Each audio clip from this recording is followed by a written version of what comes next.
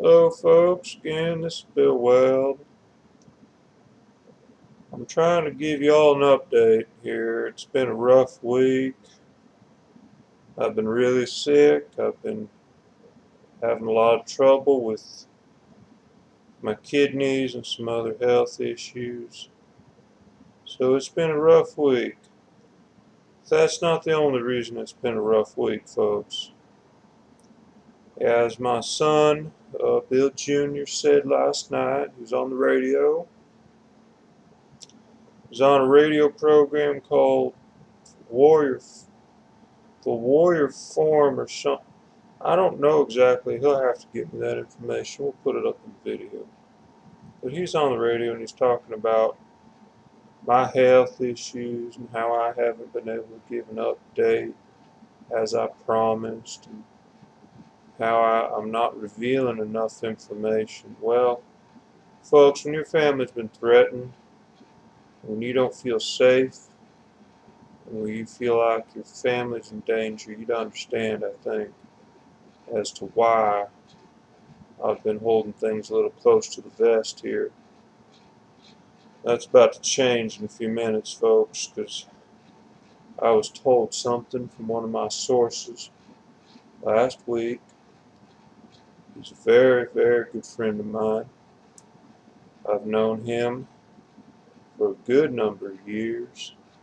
Met him at a charity golf tournament in South Carolina about 15 years ago. He has always been reliable. He has always told me the truth. And last Tuesday I spoke with him and he told me something that is just absolutely terrifying. It put me into a depression. It made me absolutely sick to my stomach as he described to me a very, very highly classified government project that is ongoing and that affects every man, woman, and child in this country. I had a very hard time dealing with it. But I'm dealing with it because people need to know what is going on. He also sent me some documents, he faxed them to me, that verify everything he said. These documents are classified material.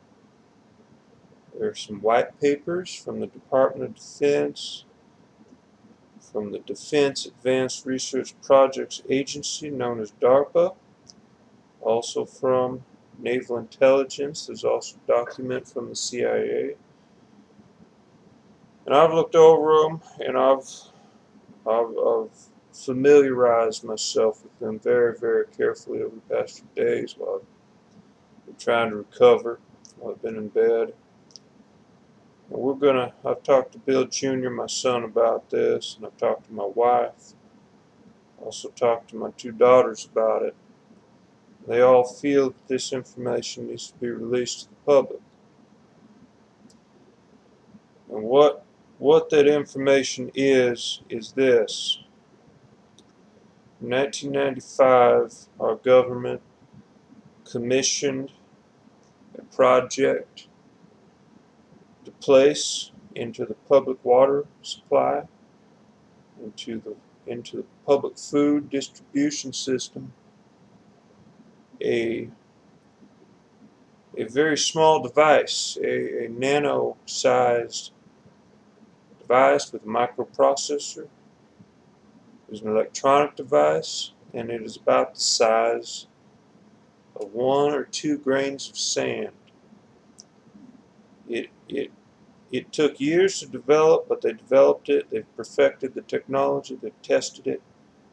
And as of today, according to their estimates, 85% of the population has one of these devices inside of their bodies. Now these, you could say you're infected, in other words. You have been infected with one of these devices. They're incredibly small. They can barely be seen with the naked eye. They have to be removed from the medium that they are suspended in. It could be food, it could be water, but if you take it out and if you put it on a table, preferably a black surface, and you look at it, you're going to be able to see it. It's very hard, it's opaque, but let me put it this way, you'd never know it was there. If you've consumed it, which you probably have, as I said, 87% of the population has one of these in their bodies, right, as presently, as the military has estimated. Okay, so what is it? Why did the military develop this device and put it in the water supply and try to basically infect the entire U.S. population with it? Well, it's a very simple device, folks. It is designed to kill you. It is designed to terminate you. That's what it does. It's very simple. It doesn't really do anything else. How does it kill you? Well, I don't fully understand it, but I have some understanding. And much of what I understand is not in the documents that was revealed to me, that were sent to us. It was, however, imparted to me by my source. And again, my source is someone I trust very much. He's a very high-level position within the Department of Defense. He's had a 30-year career with our military and the armed forces. He described to me in detail how it works. And it goes something like this. It is, again, the size of a grain of sand or so, a little bit bigger. It is a nano device. It contains a microprocessor. It contains a receiver. And it can receive a transmission, radio transmission. Once it receives this radio transmission, which is very specific, and can only it's something. Let me put it this way: it is a frequency that is only our military uses and only knows about. It's not going to just be randomly activated while you're walking down the street. So it's activated by this signal. Now, how do they do it? Well, their cell towers cover 98% of this country in terms of coverage. Cell towers, radio towers. In addition to that, our military has spent about 5 years setting up a proprietary system, that of coverage, not in addition to the cell towers. So what they've done in any large population center, they have installed transmitters, very small, and they're in strategic locations. They cover every block of every large city and even small cities, and this has been set up over the past 5 years. The reason they want to do that is they want to be able to target these populations very specifically in a very small locality. Okay? Now, what do these devices do? Okay, they kill you. How do they do it? I don't know fully, but what they do is it induces flu-like symptoms in the body. It causes the body to release antibodies that, in addition to causing flu-like symptoms, it will cause your body to produce antibodies that are indicative of a flu virus infection. You will die within 10 to 12 days. The effectiveness, is what they call it in their documents, is 98%. That means 98% of people with which this device is implanted, or they are infected with this device, once it is activated with the radio signal, 98% of people are dead within 10 to 12 days. 2% recover, and the recovery reasons are not fully known. It is often outside influences. It could be a malfunction of the device. Right now our military wants to get it to 99%. It's at 98 right now. Basically, if this device has been activated in a population area, let's say They use a cell tower to send a signal out. You're going to see everybody around you, including yourself, sick with a very severe case of what appears to be the flu. You will go to the doctor, they won't be able to help you, it will continue to get progressively worse. Your lungs are going to fill up with fluid. In fact, that's going to be a symptom that will be very pronounced in all of these cases, and there's a reason for that. That is because the device, it enters the brain and it activates certain autoimmune responses that are indicative of a severe case of the flu. And this response is sort of like a runaway nuclear chain reaction. In other words, it causes your body to just absolutely melt down. So, again, it's very effective. It has been shown to work in 98% of the cases. And most of the time, it just looks like a very bad case of the flu.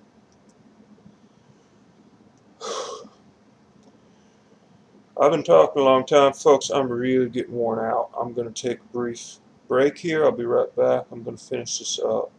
This has to get out. People have to know. To be honest with you, I was out of commission for about 4 or 5 days there. So sick with this information. Terrified for my family. But my family has convinced me, and I'm convinced that I have to get this information out. And my source in Washington, D.C., he is also very supportive of this. He wants the information out. So that's exactly what I'm doing, and I need this to go viral. I need people to get this and spread this around. Honestly, it's for selfish reasons, for the safety of my family. So what I'm revealing here is classified. It is highly classified. It is top secret. I'm certain that I'm violating certain national security laws by even revealing this. The documents I have in my possession are a violation, I'm sure, of national security law. Now, obviously, I have made copies of these documents. I've got them placed in very secure locations, and I've sent them to very trusted individuals. So on that end, the documents are going to get out no matter what happens to me. If anybody hurts my family, these documents will be immediately released. We are in the process right now of organizing them, getting them uploaded. Going to put them into what's called a PDF file, what my son said is the best mode and medium of transport on the internet. So I've got to take a break, folks. I will be right back, though. Continue with this. I'm back, folks. A couple things I wanted to address before I go. Again, with this information, it's of the highest order of urgency. I hope you share it with family and friends. I hope. I'm going to be releasing these documents in 2 weeks. My source has instructed me to do it in 2 weeks. He is in the process of retiring. He is also in the process of leaving the country. And for his safety, he would like me to hold on to the documents for about 2 weeks until he gives me the go-ahead and he leaves the country. Because he is certain that he will be killed if the documents come out. He feels they already know who he is, or at least they're getting close. So he is making arrangements for his own safety, and I respect that.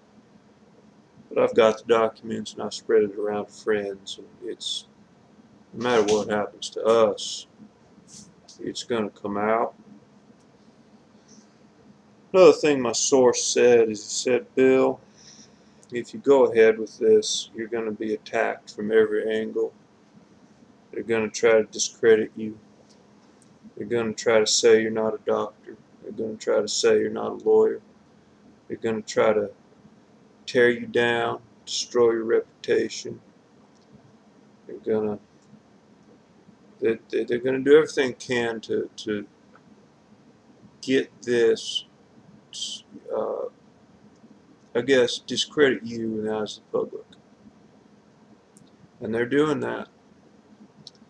They're doing that as we speak. I've had a few friends of mine say that my Yellow Pages listing for my law office is gone. And I went and searched for it, and I couldn't find it either. It was there about 3 weeks ago. I've contacted the company that I paid to have that information submitted every year. It's in the Yellow Pages every year, so I've contacted them. I want to know what's going on. I've also had a few people have some questions about my internet skills or ability. I don't really understand why this is an issue. I'm 72. I've had kidney problems for the past 2 years. I don't have time to learn how to use the internet, so I don't even know how to use a computer very well. I do have some websites. Obviously, I talked about that in my first video I put up quite extensively, but it just doesn't seem that the question has been answered well enough. I don't make those websites. I don't even know how to make a website. I wouldn't know the first thing about it. I got a webmaster, and I've got a few other people in my office that take care of it. They handle all that. My son helps me upload these YouTube videos. He has to come. Oh, he comes over almost every day to check on me anyway. But I can't put a YouTube video up unless he's here and he helps me do it. I've had just people that are saying really terrible things about me. They're attacking me. It's just vicious. I've never experienced this. I'm a lawyer. I'm used to this stuff. But not on this level of it. It's just what I was told from my source is just simply this. They're what are called shills. Shills are these paid vermin that are paid by our government. Could be the NSA, it could be the CIA, it could be the Obama administration for all we know. It could be anybody who wants to push an agenda. So these people will just come out of the woodwork and they will attack whistleblowers like myself, and they will just rip us apart, and they'll post things on the internet, and they'll leave comments, and they're just relentless, and they try to discredit you. So I've been told that's what's going on, and I believe it because I've seen it. These people are just vermin. They are just the lowest of the low. They're crawling out from their rocks to attack me and come after me. And they're saying stuff like, "Why aren't you on the internet more?" I don't have a website for my law practice. I've never had a website for my law practice. I don't do that. I've always been in the Yellow Pages. We've always done advertising in local papers or publications. We even had a few billboards up in Los Angeles last year. That's always been very effective. We got more work than we need. So I don't have a website. I don't have any. I haven't been on the internet my entire life up until the past few months. My son helped me learn how to use the internet. So I just felt I need to address that. It's really concerning me because I'm in the possession of classified documents. I, I've come across information here from my source that is so important. People have to know about this. They have to hear about this. And we've got to figure out a way to fight it. Because this stuff's been put in the water supply, it's in our bodies, and they can activate it anytime with a drone, with radio signals, cell towers. They can activate it, and they can kill an entire city. They could kill an entire town. They could kill a few people in an apartment complex with this flu outbreak. You won't even really be suspicious of it. It'll just be a severe flu outbreak.